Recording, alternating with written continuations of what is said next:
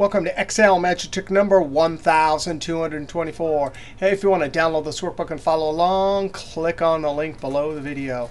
Hey, back in Excel Magic Trick 1222, we talked about how to go from a column filled with numbers and text values and get rid of the text values and add just the numbers. Now in that video, I showed you how to do sum product and substitute. And there was a couple awesome other solutions that were given.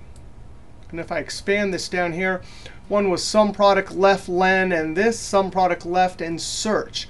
Now, right off the bat, there's a bunch of ways we can decide which formula to use. Now, in terms of efficiency and speed at which the formulas calculate, we'll go over to this sheet over here in just a moment and calculate on a large data set. That's definitely one way to determine. Another way to determine which formula to use is how fast you can type it out. Another way to look at this is, hey, here we have two functions, so we're making two calls to the functions. Here we have 1, 2, 3, 1, 2, 3. Still another way, since this is an array formula, is to say how many array operations are there in each formula. We'll see that there's 2 in this formula and 4 in each one of those. Ultimately, with big data sets and array formulas, that's something that really slows down the calculations. And when we go in time, we'll see the difference between these. Now, the first formula, we needed to get rid of the kg.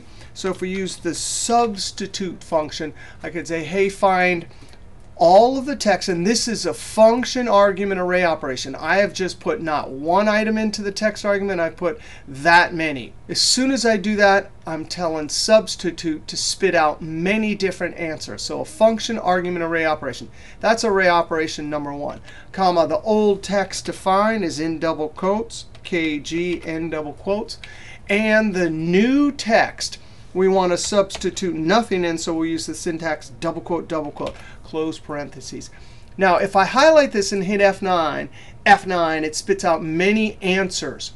That's array operation number 1. Now, notice they're text items, not numbers, because substitute will spit out text. Control Z. So we have to do a second array operation. I actually have to do some math operation to convert those text numbers back to numbers. I'm going to do +0. That's the second array operation. And we'll actually look at Formula Evaluator and count how many times it has to do array operations. In essence, that 0 has to be added to each one of those items. If I hit F9, there's the result. Control Z. Now I can simply put it inside of sum.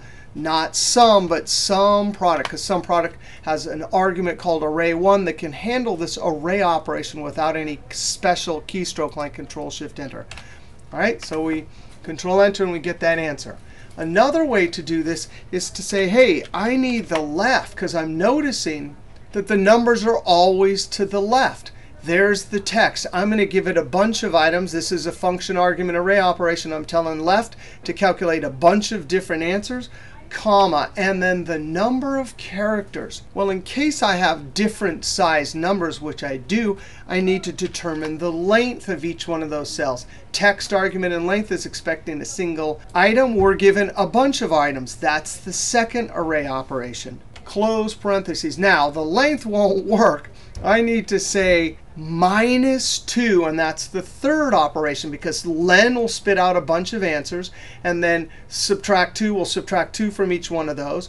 The num characters here, and if I hit F9, you can see those are the lengths for each one of those from the left. And finally, you can't do F9 twice in a row in edit mode, or it hard codes them in there. So I'm going to Control Z.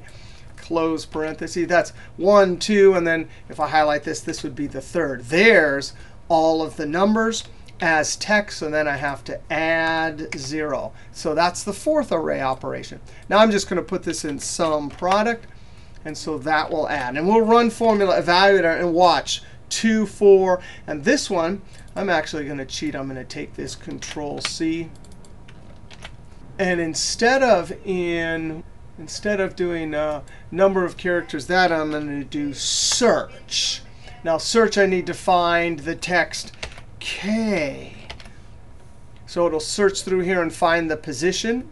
So there's the find text, comma within. Here I'm doing a function argument array operation. I'm giving search a bunch, so it's going to spit out a bunch of answers. Close parentheses.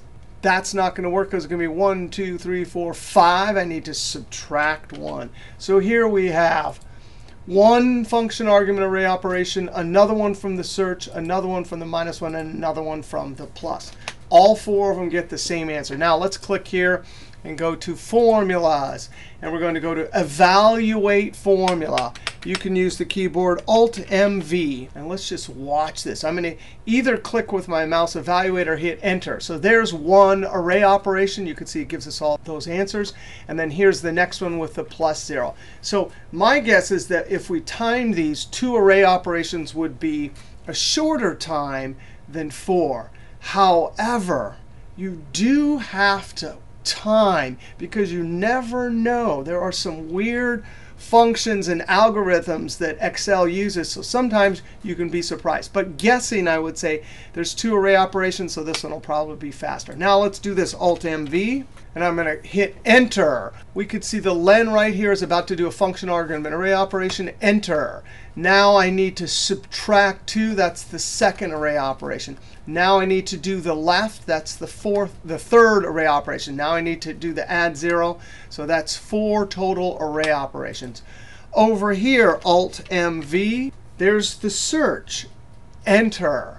There's the -1. That's the second array operation. There's the left. That's the third operation. There's the plus. That's the fourth array operation. Now, escape. You might think that these 2 will calculate the same because they're actually 4 array operations. But notice len and search are different functions. The code that's running underneath Excel for each one of these is different. So you never know until you time. In fact, you never even know. Sometimes maybe it's substitute that has a ridiculously long algorithm. So now let's go over and time.